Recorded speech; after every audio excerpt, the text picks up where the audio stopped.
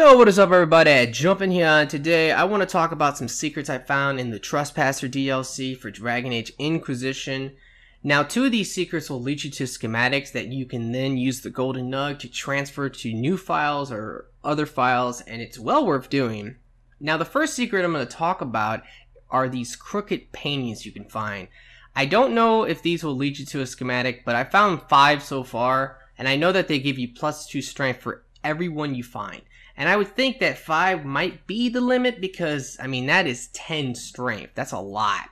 The first one's right here, so all you gotta do is interact with it and you'll get +2 strength. There's 2 more you can find where you find the first mirror. All you gotta do is climb up here and you can find them. They're 2 giant paintings, so you really can't miss them.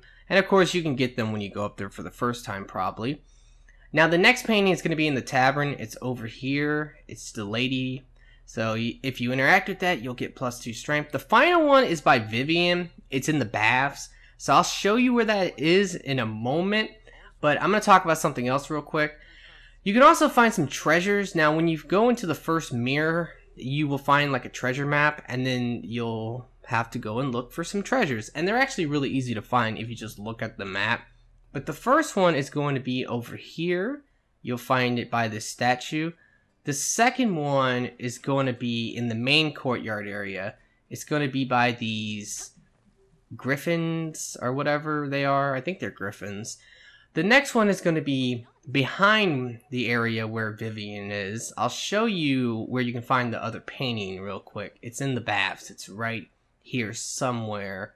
I believe it's right there. There it is. It's this man. That will be crooked, so if you interact with that, you'll get +2 strength. You also get cunning for finding all the treasures. The next treasure is going to be up top over here, and you're going to have to cross this bridge to find it. But it's going to be somewhere up here. Now, I really don't remember exactly if this is right, so I might be wrong on this, but I'm pretty confident this is right. It's going to be somewhere up here, so just look for it. I think it's in the middle. The final one is going to be over by where my objective is right now. Now, one last thing I want to talk about, and this is extremely annoying, but it does lead to a schematic. I don't know how good the weapon is though, so I don't know. It might be worth it, it might not be worth it, but it is really annoying. You have to find spies, okay? The final treasure, I believe, is up here, and this will get you the schematic. It should be like right in this area. Now, these spies are really annoying because you have to sneak up behind them. And I tried a lot of different things like sneaking, walking really slowly up behind them. That seemed to work somewhat, but a lot of times I would be right behind them and they would just disappear. Okay, so it's really dumb and annoying, but it is worth it because you will get a schematic. You have to find 5 of them. It took me about an hour to get them all because so many of them would just disappear and it was super annoying. So you need to figure out like how to approach them properly. Like normally you might see them really far away and then you can try to figure out a way to get behind them and then sneak up on them. And if you get too close or if you're in front of them, they will disappear. And sometimes, like I said, they will disappear even when you're right behind them. It makes no damn sense and it's really, really annoying.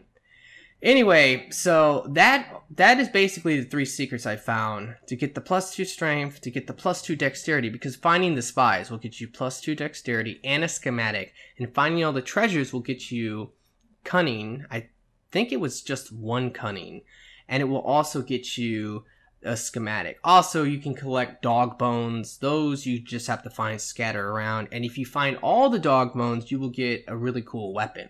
And you will also get +1 constitution for each one that you turn into the dog. Now, I'm going to actually show you this weapon because, I mean, this weapon is super good. It basically is the best staff in the game. And that says a lot because there was already a lot of really good staffs in the game. Now, the old best staff was the Staff of Corruption. I mean, this thing was godly. This new one is called Encore. And the reason why this is so good is because it has a bonus buff. On hit, chance to sing an offensive buff for allies within 8 meters. That is really good. But besides that, you can put critical hit damage on it, which is nice. Attack on it, which is nice. And the main thing that makes this better than the Staff of Corruption is the fact that you can actually put upgrades on it. You can put a blade and a grip on it to add more effects. If you want to put critical hit chance, you can do that. More critical hit damage, whatever you're looking for, you can do. So this staff is really good. And remember, with the 2 schematics, you can actually transfer them over to other files by just using the golden nug. That's one of the coolest things that they added in. So I'm going to actually show you this other weapon real quick, just so you can see this thing. I don't know if it's good, I haven't tested it yet, but it's under staffs, but it's not a staff.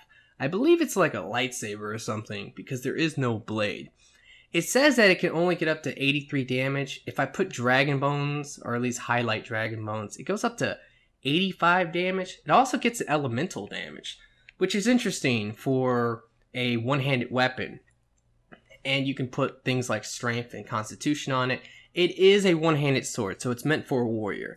But it is really interesting, so I need to try that out. I know the DPS is really low, but I would imagine that that thing is probably going to be really godly. I did make it. It didn't have a bonus buff. I thought it would have some type of like hidden bonus buff, but yeah, I'm not sure yet. Alright guys, well that's going to pretty much do it. Those are the 4 secrets that I know of. I guess the dog bones really can't count as a secret. Same with the treasures. They're really not all that secret. But you should totally find the treasures, because that is how you're going to get this amazing schematic for Encore. I really hope this video has helped. If it has, will you please like the video for me? Be sure to subscribe. And I really hope that everyone has a very nice day. And peace out.